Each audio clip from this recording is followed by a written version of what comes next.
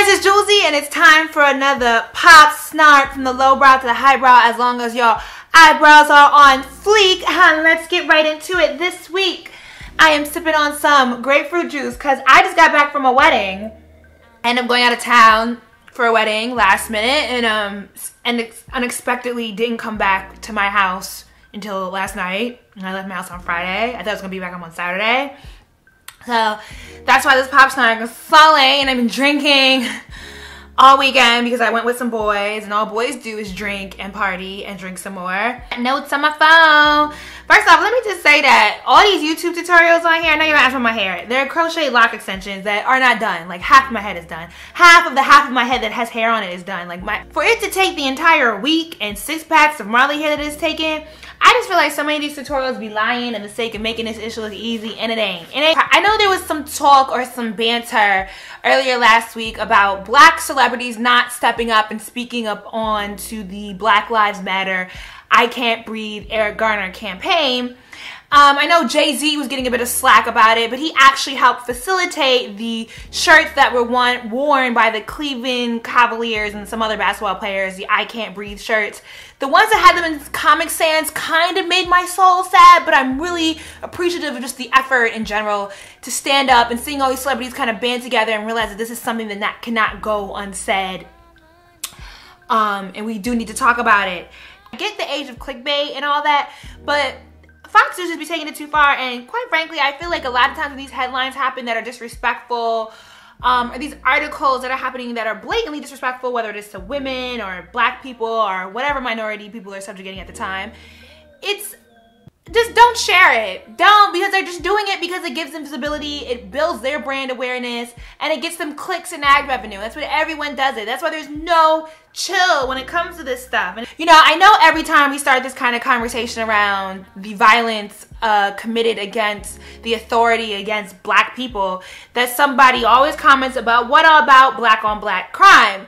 Now, Ta-Nehisi Coates wrote a really good article maybe 3-4 years ago in The Atlantic about like showing the statistical information, showing how communities have reacted to this kind of theory of black on black crime. It's an oxymoron. Every person in America has a higher threat of being killed or having crimes committed against them by their own community. White, if we're gonna talk about black on black crime, we might as well talk about white on white crime, Chinese on Chinese crime, Korean on Korean crime. It's not a crazy thought. These communities are actively protesting and raising some type of awareness about what is going on in the community. And it's summer. I believe it was earlier this summer. There has been a lot of talk about what is going on with the crime in Chicago. It is a complete war zone happening in Chicago now. And to the point that, you know, as much as I want to like Nicki Minaj when she does a song with Lil Herb called ChiRaq, I just couldn't stand behind it, and I really just don't like the term ChiRaq. I feel like it glorifies the idea of how bad the crime rate is in the lower income neighborhoods of Chicago. And on top of that, I just doubly can't get behind someone like a Chief Keef. Or any other kind of gangster rapper that's glorifying these kind of lifestyles, that's perpetuating a lot of the problems that are going on in these communities. Now, it's not to say that Chief Keef is to blame, with a 300 squad at 300, whatever, is to blame for what's going on in neighborhoods like Chicago. And there are other neighborhoods that have similar issues, but I think Chicago is the most visible and kind of easiest to attack up front. It feeds in kind of the complexity of the issue, you know, and I feel like it's our duty to kind of, as people, even if we don't live in these communities directly, it doesn't directly impact us, you know, as self-aware individuals, to be aware of the choices that we make and how they might project certain standards or lack of standards. It's also why I've taken more of a note to stop watching coon television.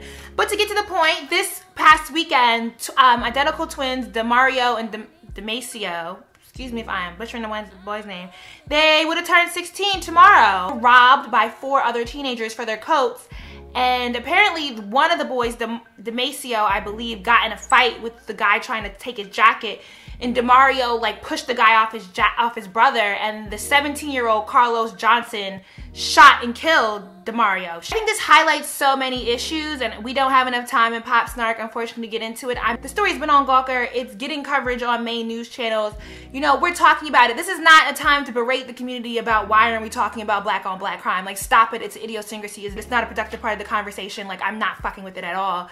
You know, I think the community is standing up and saying something. These kids were walking to a basketball game, you know, and then I don't want the conversation to turn in, well, why didn't he just give up his jacket? He would still have his life. Like, this is the problem with respectability politics. This highlights so many issues that are happening in our community and the dialogue that hopefully I just hope that we can raise awareness and move past all these things to really get to the productive angles to change the way society is moving right now. It's at what point does the death of a young black person not become, oh, well, what were they doing issue? Why doesn't it become, why are we killing them issue? Hopefully we as communities, when we're looking towards doing our community service or giving back during the holiday season, we could think a little further than just feeding the homeless or giving young children gifts. We can think a little further about how we can impact our community and the things that we can do, whether it is joining Big Brother, Big Sister, or doing an after-school program, or tutoring, or reading to a young child, or being active in your church, or just being active in your community and making sure that the kids on your block are okay. Like, doing simple things. I think we've moved away from a sense of community and we all kind of live very individualistic lifestyles now. So just hopefully every little bit of effort can kind of come together, and maybe we might see some change in the near future. Into the new black Negro, Lawrence Otis Graham, who I talked about in one of my Pop Snarks. I think I talked about him in Pop Snark number 2 or 3. He's one of those new blacks. He had an article featured in Washington Post not too long ago where he's talking about the rules that he gives for his young black sons to keep them alive. Like, they can't wear t-shirts unless they have a name of prestigious school or company on them. They're not to wear any hooded wear at all, nothing with hoods on it. They cannot run down the block and at night. And so, again, my Negro, LOG. Can I call him LOG? LOG was in a, there's a video on Facebook that's been floating around this past week, and he is reiterating and giving us visuals to these rules that he has for his son, and he even quotes the fact that his son said to him, "You are taking the fun out of being a teenager." And he says he doesn't care because this is going to keep his children alive. Now, what I would like to say to my man, Mr. Graham, the unfortunate part about this is there's a lot of black people in America that think this is it. It's this respectability politics where we tell our children excessively that they have to follow all of these rules in order to survive. And I think one of the saddest things for me in watching these videos about the young man, Mr. Bailey, who lost his life this past weekend in Chicago, is watching his peers reiterate how hard it is that they have to fight every day for their life, that they never have a moment to relax or to just breathe and just live. And so it's interesting to me that we can have this whole campaign around I can't breathe, right? And we're quoting Franz Fanon and Malcolm X and James Baldwin and Martin Luther King and all these people who have kind of come before us and talked about how hard it is as a black person in this world to simply breathe. And we ourselves are restricting our airflow by putting these really harsh rules on our children. Now, that's not to say that, you know, I don't disagree with every rule that Mr. Graham has. You know, I get it. I don't appreciate seeing Negroes what they draws out neither. But it gets excessive when we start to think that decorum is what's going to save our children. It's not decorum that got DeMario Bailey shot this weekend, you know? It's not decorum that had Eric Garner murdered. It's not decorum that would have saved Renisha McBride or any of these other people that are losing their lives over just bullshit ass reasons. Decorum is not going to save your soul. Yeah, this is a pretty heavy week. All my notes for everything is like so sad. You know, Beverly came out and said that she was drugged by Bill Cosby in a Vanity Fair article. And it's just to the point where, like, Bill Cosby is really riding this wave where he feels like he is using this kind of don't bring down the black man rhetoric to say that he didn't do any of these allegations that are against him. And I honestly don't feel like the case against Bill Cosby is inherently about bringing down the black man. I really think it's like, nah, my nigga, like, you drugged and raped some women. Like, that don't matter what the color of your skin is. You on some dance Sandusky shit right now. Like, for real? For real? And it's just so sad to see so many of my colleagues who are young black men try to buy into this story that these women are only coming out against him because they want to tear down the black man. And it's like, at what point can we not get past victim shaming? You know, this whole kind of disposition of the Rolling Stone UVA rape case and people really trying to attack and tear the story down. And I talked about this in my last Pop Snark with the young girl Jackie, who Rolling Stone wrote a sweeping and very gruesome piece about the rape culture at UVA. And instead of actually addressing the problem that it doesn't matter how grotesque the rape actually was, it happened. Somebody was sexually assaulted and nothing was done about it. And so why are we trying to deflect and blow up all the smoke and mirrors and not address the issue of women's rights and the ideologies that we are imbuing our youth with to think that it's okay to take advantage of a woman's body in this manner? TT Branch, one of the co-founders of Miss Jessie, apparently passed away due to suicide on December 4th, and the news broke this morning, I believe. You know, her family is definitely in my prayers. I definitely want to give condolences out to the Miss Jessie's family and the Branch family. And I really don't think this is the correct platform for me to talk about anything else with regards to that.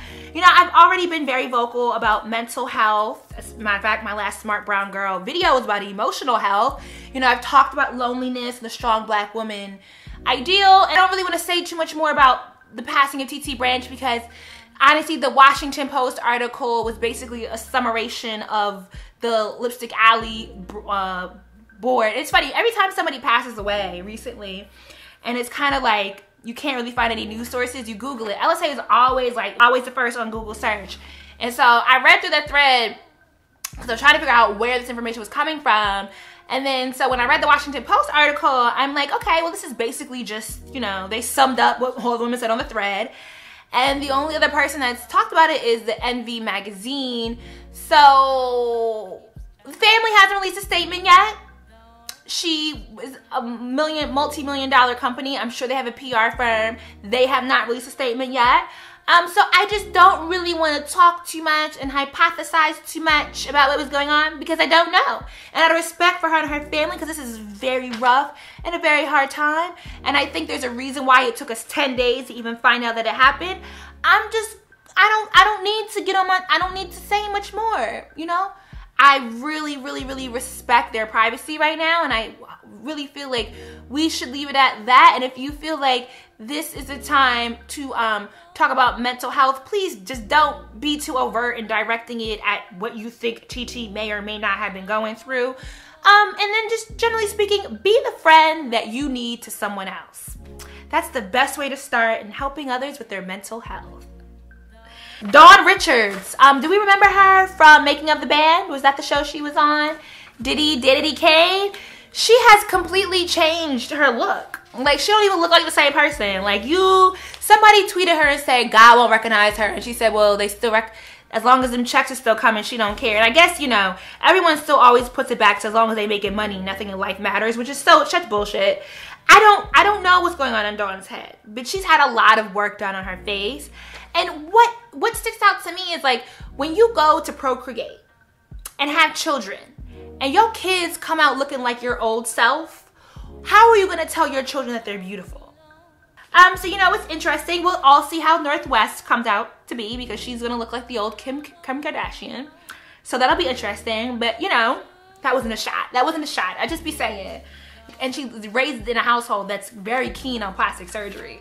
So, you know, what happens to the child's psyche and kind of self-esteem and such? I don't know. Let me know what you guys think about that.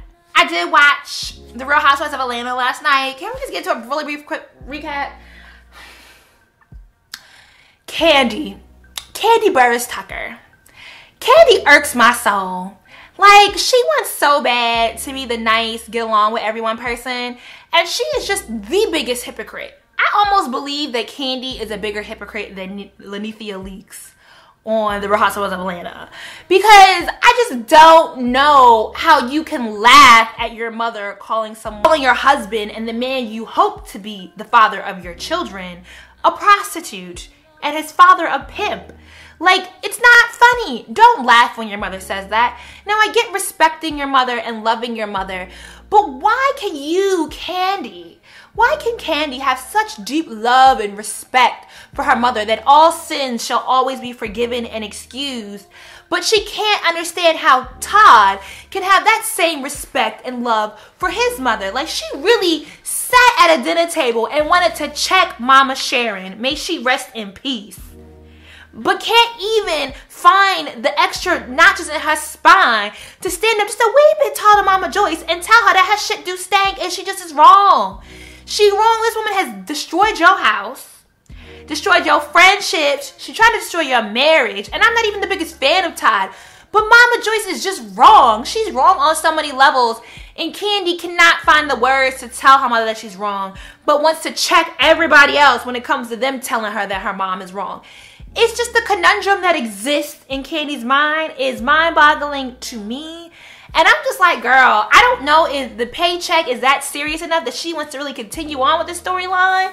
But I don't be getting it at all at this point. VH1 is on my ain't shit list as well. Tonight supposedly is the premiere of a show called Sorority Sisters. Now, for those of you that don't know, I am a member of the Divine Nine, one of the historical black sororities that was founded on community service and change. Now, girl, I'm praying that this is just a show full of women in like black sororities that were founded in the last 20 years and they can still go out to Denny's with their founders for breakfast or lunch.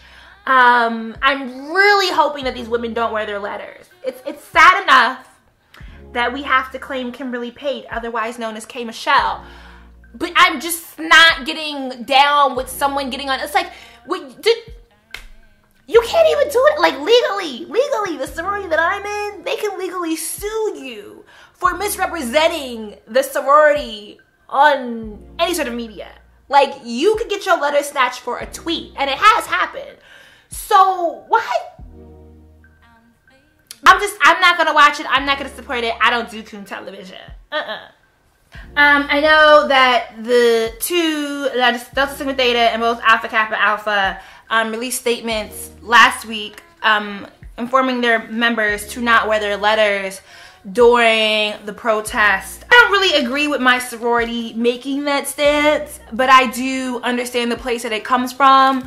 Considering who the leadership currently is, I'm not entirely surprised that they made that statement, but I do think it is rather hypocritical to what my sorority was founded for them to make that move, and I am saddened that they haven't rescinded that statement. And I'm gonna leave it at that. I feel like any other problems I have, I will address directly with the sorority.